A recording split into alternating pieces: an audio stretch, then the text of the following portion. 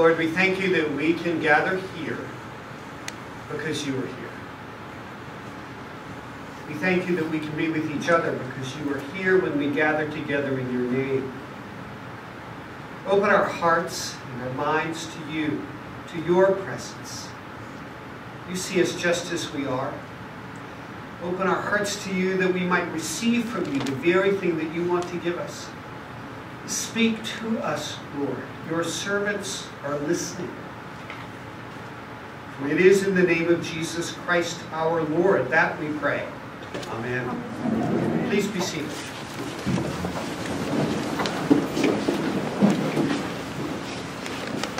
Can you hear me okay if I'm like this? Yes? Okay.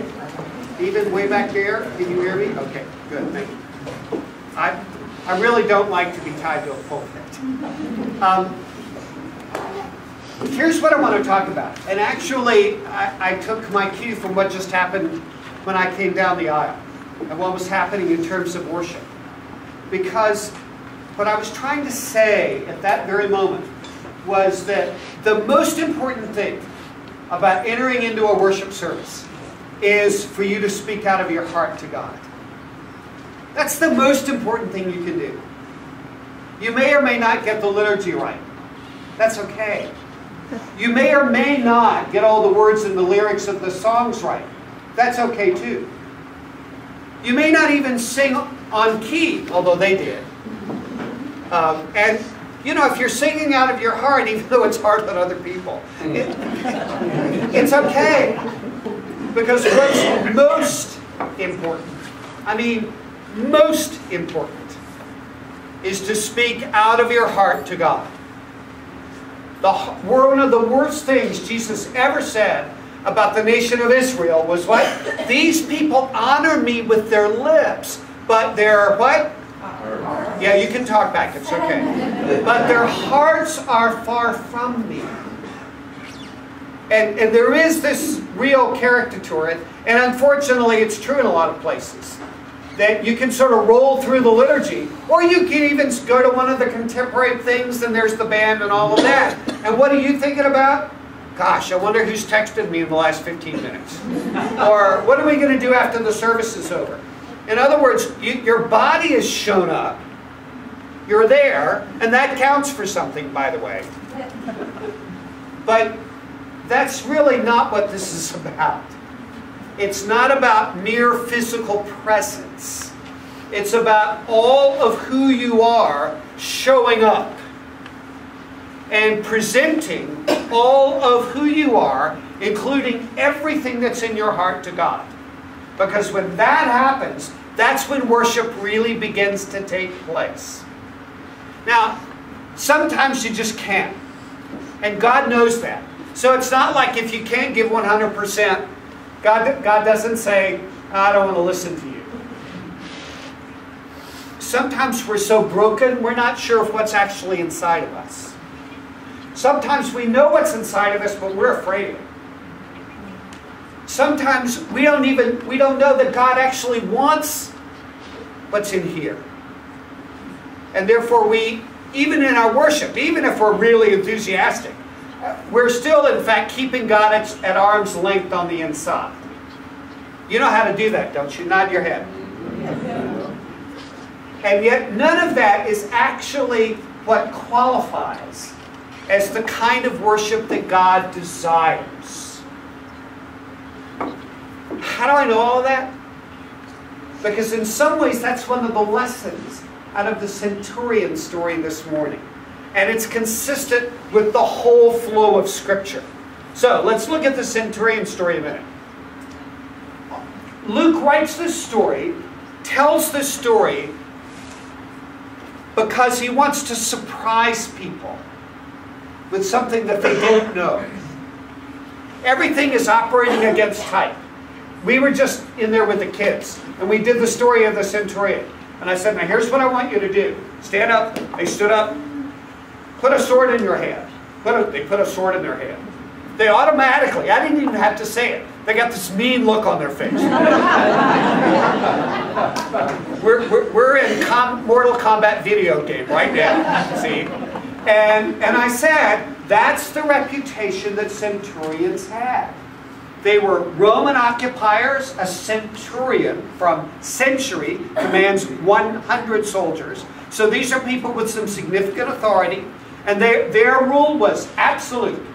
They were in no way answerable for their behavior to anyone in the occupying country. They could steal, they could kill, they could confiscate at will. Their only job was to make sure that nobody fought with each other. It was all about keeping the peace, even if there was a high price to be paid.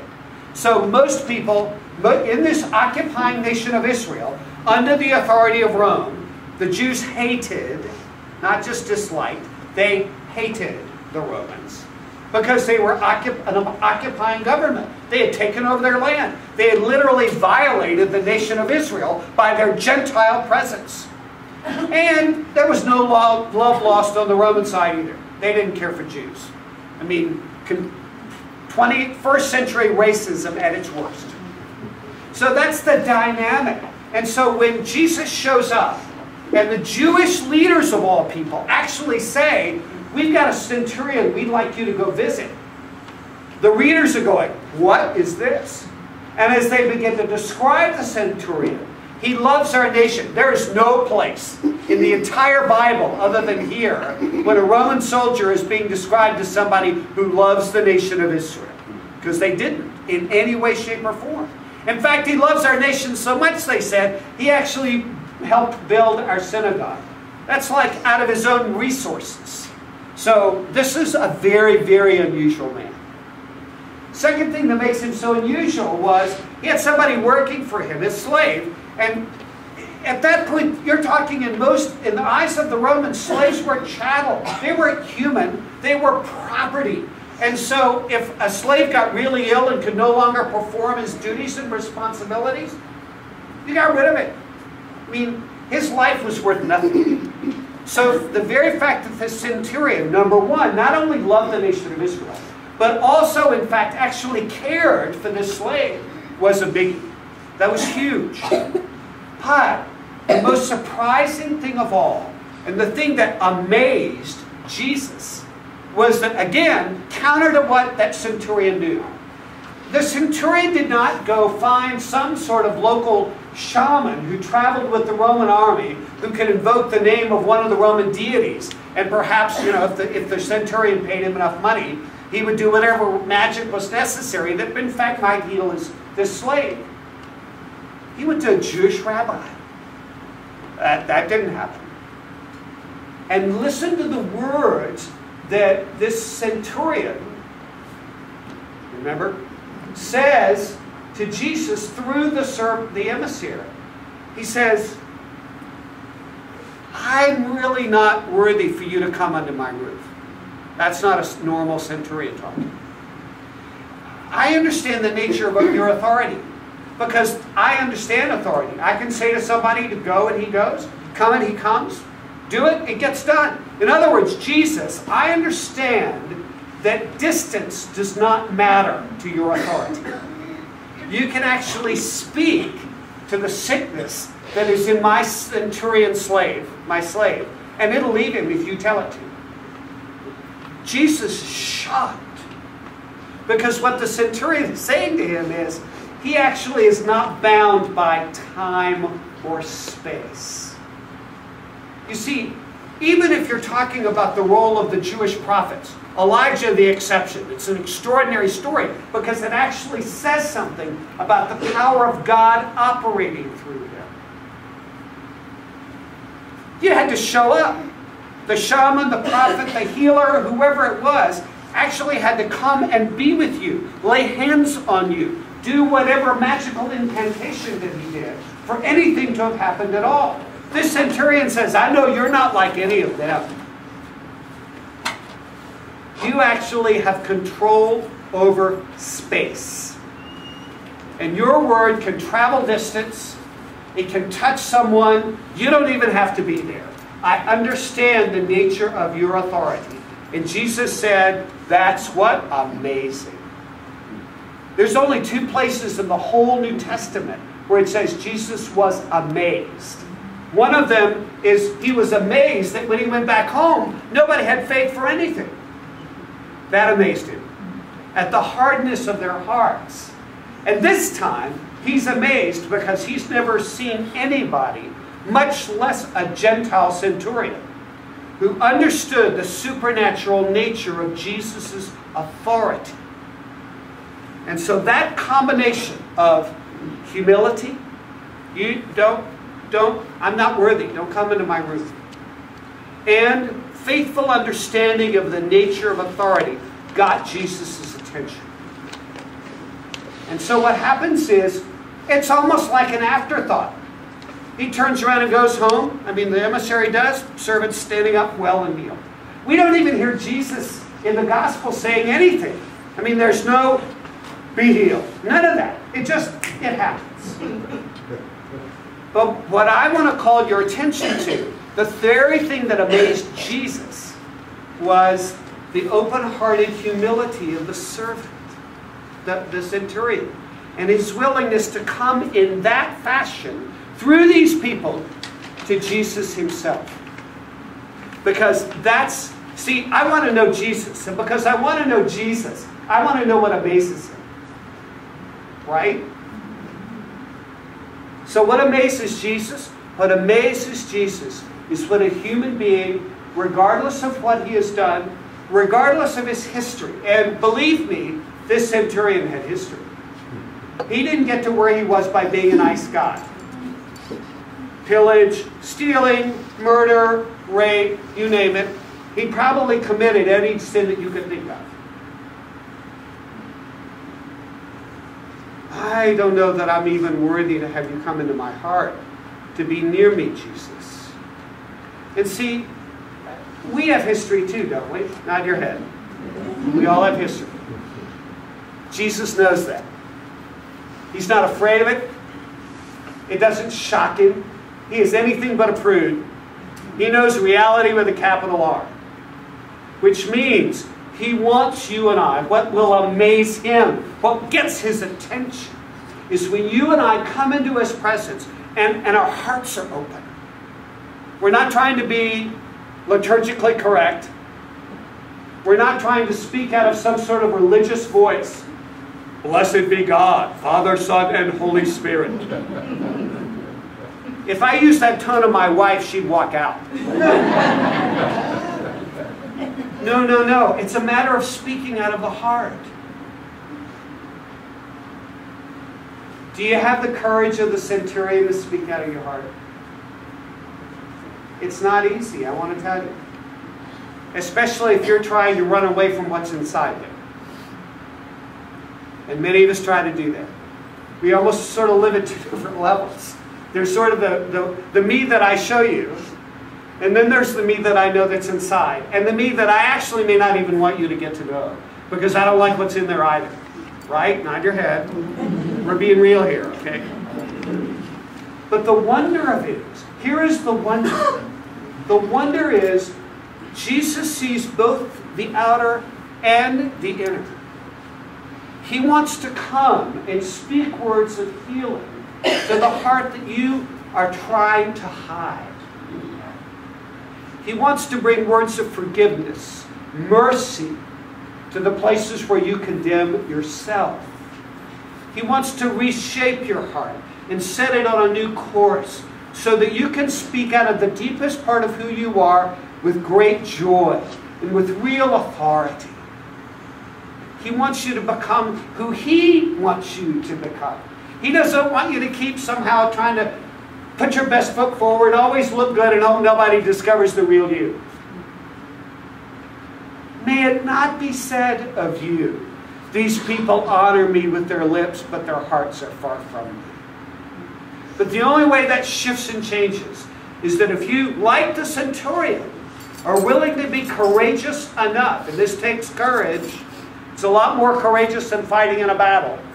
It takes courage to speak out of your heart like that. And that's what I was actually asking you to do when we started the service today. Because if you're willing to open your heart to Him, to say the stuff that's really down in there. not just sort of float through. Believe me, that's what gets Jesus' attention, because that's what he's after. What he really wants is your heart. And if you're willing to open your heart to him, even if it's in the smallest of ways, even if all you know how to say is, "Oh, I've never ever done this before. I'm not even sure how to open up my heart to you." That's honest enough for the first step. And he loves it. I want to tell you, he loves it. So please, as we enter into this service today, what's the lesson from the centurion? Speak out of your heart. Tell him what's really going on. Pray what's inside of you, not just what's in here.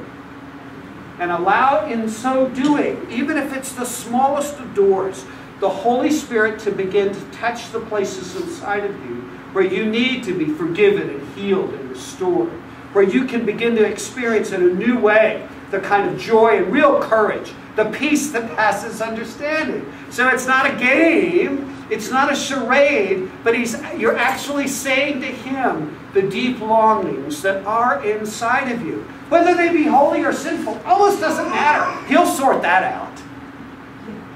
He wants to hear from the real you. And that's what the centurion was courageous enough to do. Now we're about to go into confirmation. And I want to say to you, it's an act of courage to get confirmed. If you're thinking it's just a ritual, you were taught right. It's an act of courage because you're willing to say, I'm up here in front of God and everybody saying I'm willing to trust Jesus with my life. Because that's what those promises mean. And I'm willing to do daring stuff if called upon. Or to sit back and let other people take the spotlight if called upon. All I want is to do what Jesus wants for me and wants of me. That's the real meaning. And what will happen is, I'll pray, and you'll be praying too, right? Even though you're in the pew and I'm up here. For God to give them all that they need to live out the commitment that they are making. Now in a minute, we'll stop the sermon and we'll go into, okay, what does this look like? Because in the Episcopal Church, choreography has meaning. It's not just hand motions. But for now, to close this sermon up and move there, I want to ask you, are you willing to make that kind of commitment? Are you, even if you've never done it before, be willing to speak more intimately with the God who made you, who knows you better than you know yourself, who loves and cares for you more than anybody you have ever known. And out of that, begin to receive from him the very thing your heart longs for, which is his gifts of mercy and forgiveness, grace, peace, all the stuff you hear about in church every Sunday. Because if you're willing, believe me, he'll notice, he'll be amazed, and he'll say, oh, I've been waiting so long. Come, come. So let's pray together. Dear Lord, I know there are plenty of people in this room that you think are pretty amazing too. And you are blessed by their courage, even in the midst of fear, and their faithfulness, even in the midst of doubt. And you're amazed when they come, even with the very worst things they've ever done, and confess them to you and ask for your forgiveness, because that's what you long to do. So pour out that kind of grace among this group of people, God. Help them to be real with you and courageous in their faith. For it is in the name of Jesus Christ our Lord that we pray. Amen.